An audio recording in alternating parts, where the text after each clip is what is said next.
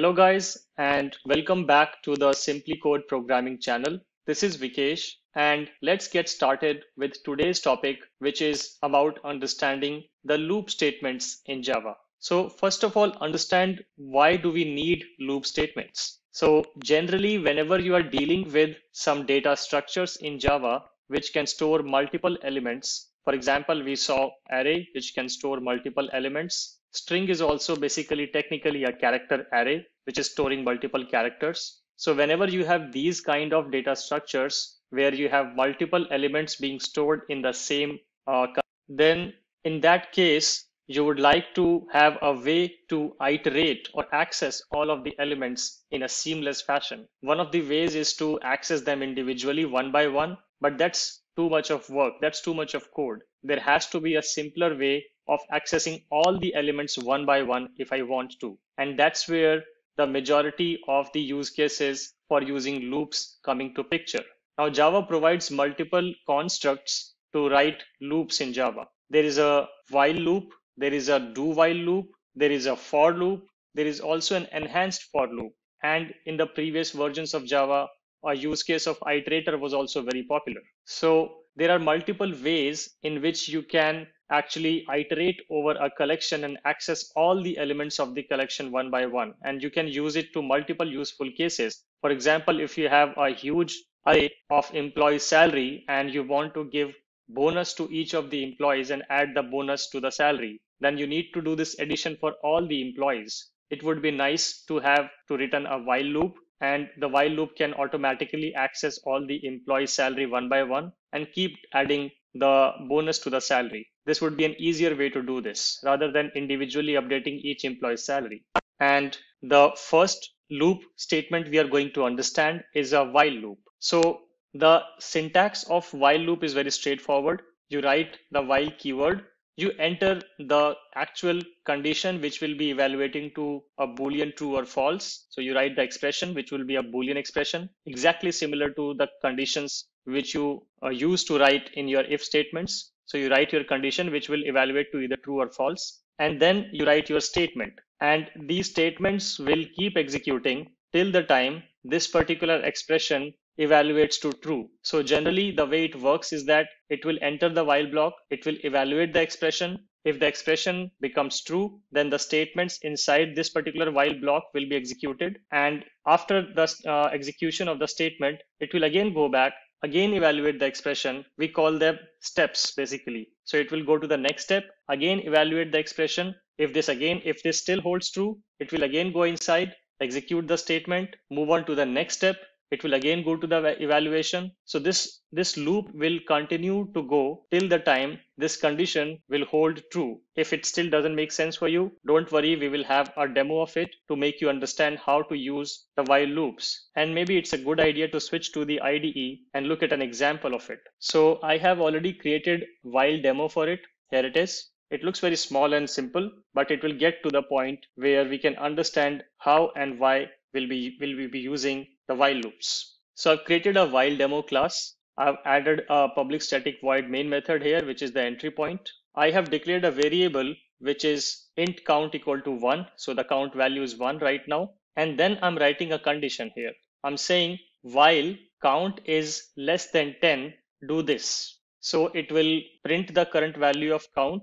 And after that, I'm using the post increment unary operator. If you remember, we covered this in the previous sessions. What is the meaning of this? It basically will increment the value of count by 1. This expression is equivalent to if I write it in this way. If I write count equal to count plus 1.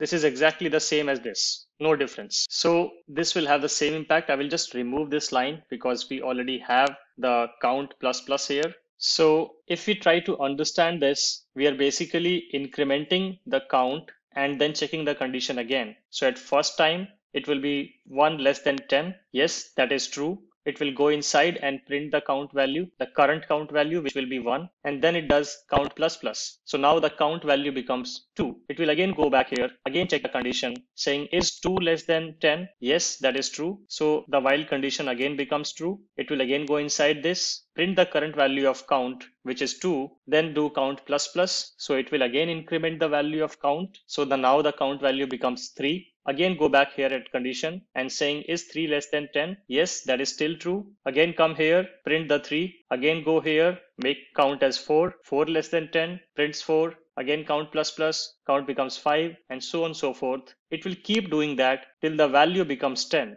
So at a step when count plus plus results in the count value being updated to 10, it will go here and say is 10 less than 10? Now that is not true because 10 is equal to 10, but 10 is not less than 10. So this condition will become false and it will exit of this while loop and it will come here and it will execute if there was anything written after the while loop that will be executed. So that's the idea, that you want to do something till a particular condition holds true. Then you can use the while loop, define your condition and execute the statements and try to do something which changes the state of this condition. Here I'm changing the count so that every time a new evaluation happens. If I comment this will result in an infinite loop because 1 will always be less than 10. I will not be incrementing the count here and it will keep running forever. It will never stop. It will just keep printing 1, 1, 1 every time till your computer program runs out of the memory. So always remember not to end up into an infinite loop. That's probably one of the biggest mistakes any beginner programmer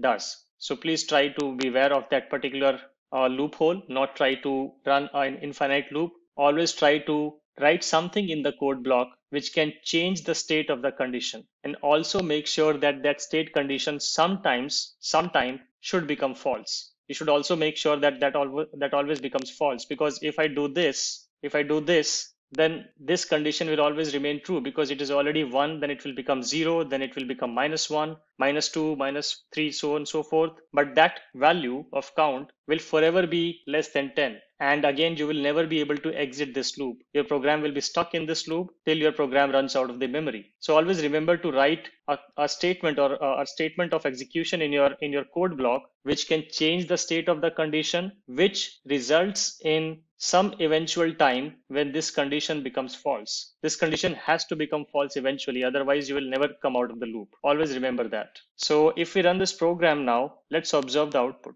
So we can see here this particular statement is printed for 1, 2, 3, 4, 5, 6, 7, 8, 9, and that's it. After 9, the moment the count plus plus resulted into the count value becoming 10, it checked that condition and then it just came out of the loop because 10 is not less than 10 and the condition became false. So always do something inside your code block which results at least of one scenario where this condition becomes false. And that is how you can use the while loop. Now you can see this is a pretty generic code and you can write any kind of condition here, write any code you want to execute here, and then do something to change the state of the condition as well in a positive way, in a way which results this particular condition to be false at some point of time. And then your while loop will run fine. So this is all I wanted to cover in terms of the while loop. We have a lot of more exciting stuff coming in terms of different loops. But for this session, I think we'll stop here